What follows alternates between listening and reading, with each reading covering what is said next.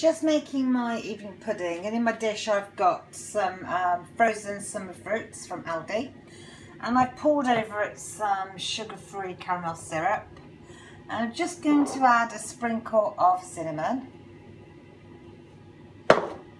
and some sweetener. This one here, just a cheap sweetener, run out of Truvia.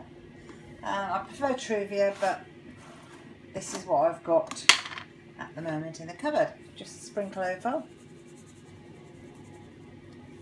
Okay, and the topping, I was going to make pancakes or try something really different, but this evening I decided I just want something. It's cold, I've had a busy day, and I really wanted something satisfying and sort of schoolgirl pudding-like. So I'm just going to mix with my regular porridge oats here with my banana, and that's going to form the topping. So I'm just going to add some vanilla flavour drops in the mix as well, squirt, and that's going to mix together. Now if this seems a little thick, I will add just a little bit of skimmed milk, just to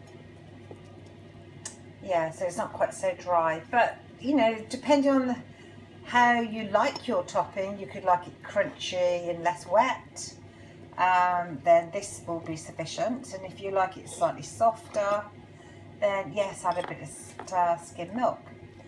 I'm going to add maybe a tablespoon of skimmed milk to that to finish off the mix, and then I'm going to top the fruit. Okay, so I'm just mixing in a little bit of milk, and you can see the consistency that I like.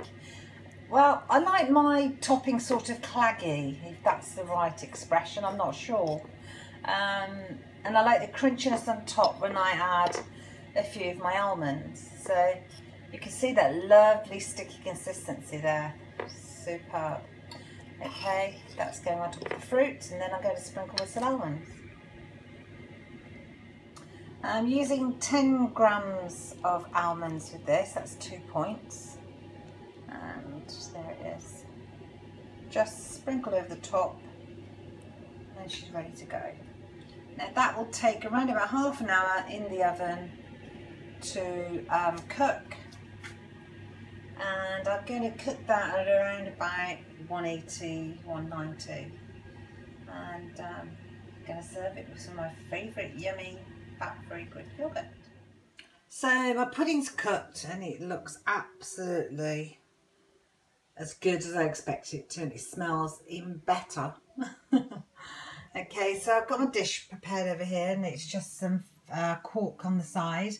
Now I've not flavoured the quark because I think it's the tartness against this lovely fruitiness and all the flavours going on will complement it perfectly. So I'm just going to scoop some out. Let's see, the top is fairly firm, and I like the juice in it. Oh, very nice. That's going over there. There she is. How fabulous is that? I'm going to be a bit greedy and have a little bit more. I think I deserve it. Wow. Absolutely scrummy. Now you can make this with any fruit you like, any nuts you like, or no nuts at all.